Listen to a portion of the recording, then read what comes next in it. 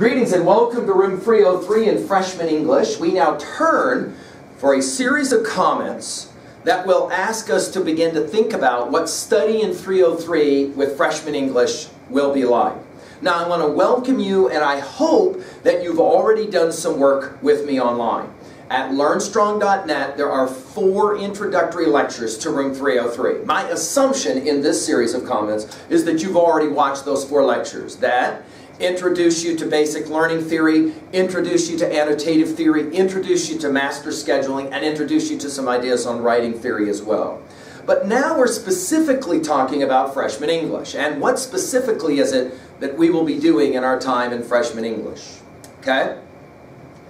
To remind, we are here to do what? Let's go ahead and begin to take a few notes and let's write this down. Why are we here? I think it's important we ask a question like this before we begin our time together for a year of study of Freshman English. And the answer for me will not shock you if you've studied that little poem, My Heart Leaps Up When I Behold a Rainbow in the Sky. I like the idea of understanding learning as fun, although fun is a throwaway word, it seems to me, and so we like the word in 303 far better, joy. The idea here is that we will engage texts, right? And we will try to derive some sense of joy from the experience of working with these texts.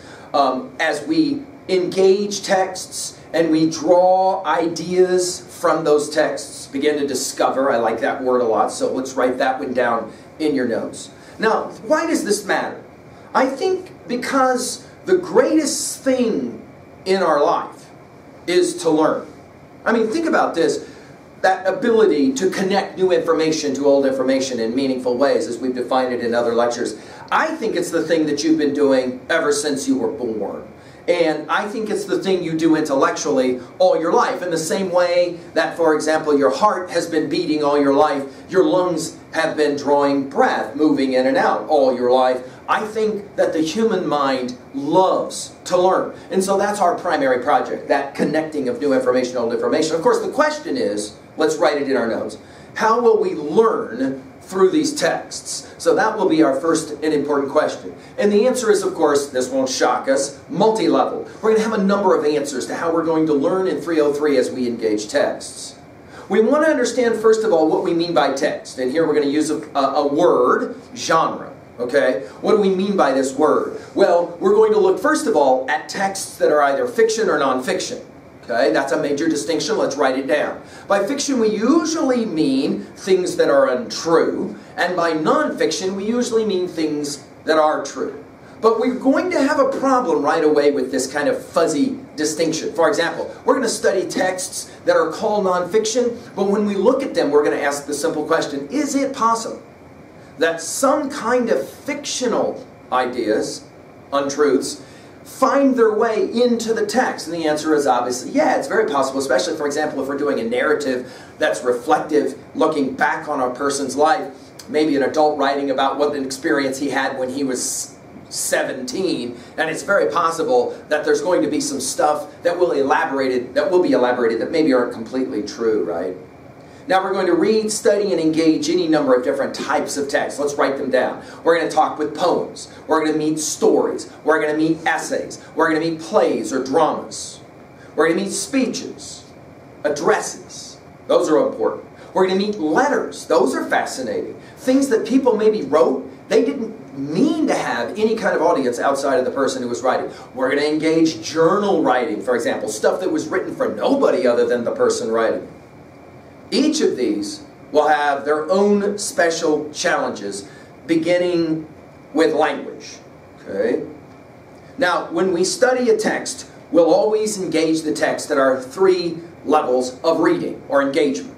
Okay? This, of course, is what we call annotation. Let's summarize briefly. Anytime we meet a text, we're always asking certain questions. We're going to use a numbering system. That numbering system will actually be on the very paper where you take your annotations. Again, just to remind, there's 2 kinds of annotations. One, internal annotations are notes taken inside of the textbook itself. You will do that at the university level. You do not do that at the high school level in our textbook. Now, of course, we can make copies of pages and hand them to you, and then you can mark them up all you want. But obviously, we do not do this gig in our textbook simply because it costs a lot of money to replace a textbook. So our annotations are not internal annotations, but external annotations. They're taken on another sheet of paper. Down that left-hand side, you're going to do a numbering system of 1, 2A, 2B, 3A, 3B. And you'll just do it down the left-hand side. You're going to skip a few lines so that you have room, obviously, to write some information down. Now, just to remind, our project is simple. You, in an ideal world, you engage the text first on your own. You do your own annotation, and you'll do that with red ink. You're going to divide your page up, and down the left-hand side, you're going to work with your own ideas in red ink, okay? At level 1, at level 2A, 2B, 3A, 3B. We'll summarize those again here in a moment. Then you'll come to class. During class, you'll be taking in-class notes with blue or black ink. Again, back to our earlier conversations, you'll be looking for two things. Anything the instructor says you already have written down. That we call match information. And if the textbook says it, you wrote it down, and the instructor says it, the likelihood is really good it's going to be on the examination, right? The second thing you'll be writing down is the new information. The match information you won't have to write again. You'll just simply, that's why you're working with a different color ink, you'll just simply make those notations in blue or black ink on the left-hand side of the page over top of your red ink. But when the instructor gives new information, stuff that's not in the book, stuff that you didn't discover on your own, that information will go down the right-hand side there, and you'll be giving that information in blue or black ink, okay? Finally, of course, we'll use our annotations for exam prep, right? Getting ready for our examinations or any kind of projects that might be involved in the assessment process, right? Now, just to remind, level 1, level 2, level 3 engagement all ask questions about the text. Those questions are particular and they develop or grow. For example, the first level of reading, level 1, simplest question is simply, what does this text say? Now this is huge, write it down. I am not expecting you to write full sentences as you summarize a text. You use as few words as you need to summarize what's going on in the text. First this happens, then this happens, then this happens. First this is said, then this is said, then this is said, that kind of thing. All right? At level 2, we're going to ask a different question. Not what does the text say, summarizing, but rather what does the text mean? It's here that we begin to look below the epidermal level, the surface level of the text, and we begin to ask questions about, at level 2A, themes, messages. We usually try to represent 3, if we can, messages or themes, okay? At 2A, with messages or themes, we're asking, what is this text really trying to suggest to me? Or, as we discuss in class, to us. Okay. At level 2B, this is huge, we'll star it. I want you to star it even now in your notes. Rhetoric. R-H-E-T-O-R-I-C. Rhetoric. Not what is being said, but rather how the author is saying. Okay, not what the author says, but how the author is saying. Now this will be for us huge. And we'll have more to say about this as early as a few seconds from now, all right? Now at level 3, our question, if level 1 is what does this text say? And at level 2, what does this text mean? At level 3, we're going to ask an even more important question. Because of our learning theory, and because we define learning as the ability or the capacity, the attempt, to connect new information, to relate new information to old information, at level 3 we ask this question, how can I relate to this text in some meaningful way? At level 3A, we'll ask, how can I relate this text to other texts I know? Now here again, just to return, our word text is very inclusive in 303. We give this word precedence for any of the things that we're looking at. Text can mean other things I've read. Text can also mean other things I've been exposed to or seen. Video games are texts. Music, texts. Artwork, texts. So in other words, when we say texts, and we ask about how can we relate this text, this idea that we're working with, to other texts, we're speaking in very, very general ways. However, put this in your notes. We always try, if we can, to begin by relating to texts we've been studying most recently in 303 in class together, and here's why. Your textbook will be creating units around key central ideas. So in other words, your textbook, your anthology creators, have put text together for reasons. And we're going to try and understand what some of those reasons are at level 3A. At level 3B, this is of course huge for us. Really, it's the most important level of reading. And we certainly believe that it's going to give us the best ability to remember the text long term. We will ask, how can I relate this text to myself personally? Now, this is big. At this point in your annotations, this is the only time that you will be writing full sentences, okay? Everything else is just bullet pointed as quickly as possible. Here at level 3B, you're going to be working, however, with a paragraph of 5 to 7 sentences where you try and connect in some way your own life experiences with the ideas that we've been working with together, okay? Now, for each of these types of texts at 2B, we have special kinds of language. So let's go back to the rhetoric side of things really quickly, all right? Just to review, all right? For example, we have a special kind of language or nomenclature. It's a fun word, nomenclature, special way of talking when we talk about the different kinds of texts that we will be working with, right? Let's just summarize. For example, if we pick up a text called a poem, we're going to look at things like stanzas and lines. We're going to look at things like rhyme and rhythm. Now, obviously, all of this will go into more detail, right? This is the language of poetics, and we want to pay attention to that so that we can begin to have some working familiarity, right? We saw some of this already in an earlier bit of conversation when we talked about Wordsworth's The Rainbow, correct? So, for example, when we looked at that poem, we noticed this divided into certain kinds of line breaks. It has a certain kind of rhythm, right? My heart leaps up when I behold a rainbow in the sky. Ba-bum, ba-bum, that iambic pentameter. All of that is a part of our study of poetics. For stories, for plays, for drama, we're going to have that thing called plot, which is kind of the map of the story. Now, of the text, of the play. Now, we're going to come back to this in more detail, but let's just put it in our notes to summarize. I know you were introduced to this idea in middle school. Let's summarize. It sometimes is referenced on the whiteboard. You'll maybe remember with a hill that's just defined kind of that way, right? Where you have exposition, the introduction of at least 3 things. Of course, you've got some sense of time, you got some sense of setting, you got some sense of characterization, right? When the text opens, when the play or the story begins, then you have this thing called rising action, which is predominantly understood as the development of some kind of conflict. You'll remember that conflict is defined as primarily 2 things: internal conflict, character versus self, and then external conflict. And we have 3 different kinds of external conflict, you'll remember. Character versus another character. We're going to see that, for example, in a classic story called Most Dangerous Game. Okay? We can have character against nature. Those are the stories where you have an individual character out, for example, in nature, and nature is doing all kind of nasties to it and is trying to get away. Finally, you have character versus society, or an idea. And we're going to see all 3 of these external character conflicts happening as well. Now, of course, let's put it in our notes right away. Classic works, like for example, we'll look at a text like The Cask of Amontillado, okay, Poe's classic text. That's an example of how classic works of fiction can often have more than one conflict, right, that will be playing, right?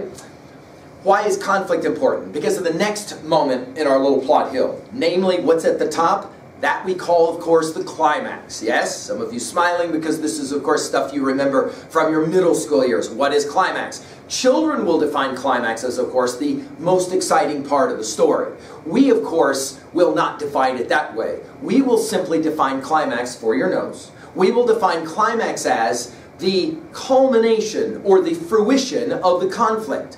That is to say, depending upon which conflict you focus on, you could theoretically have a different climax for you in your study of the text or your viewing of the text. Now, with that in mind, the climax then will lead to the falling action on the other side of the hill. The French word is the denouement, the tying together, sometimes referred to as the resolution. In old stories or in fables, another kind of text that we can study, sometimes even we will have the moral to the story. That is to say, the stuff I'm supposed to learn from the story, okay, the moral to the story. Now, all of that is again assumed when we talk about this special kind of study at 2B of stories, especially of stories and plays. For example, in our freshman year, we will study together Shakespeare's classic Romeo and Juliet, and we'll see the ways in which all of those plot elements are going to be there, okay?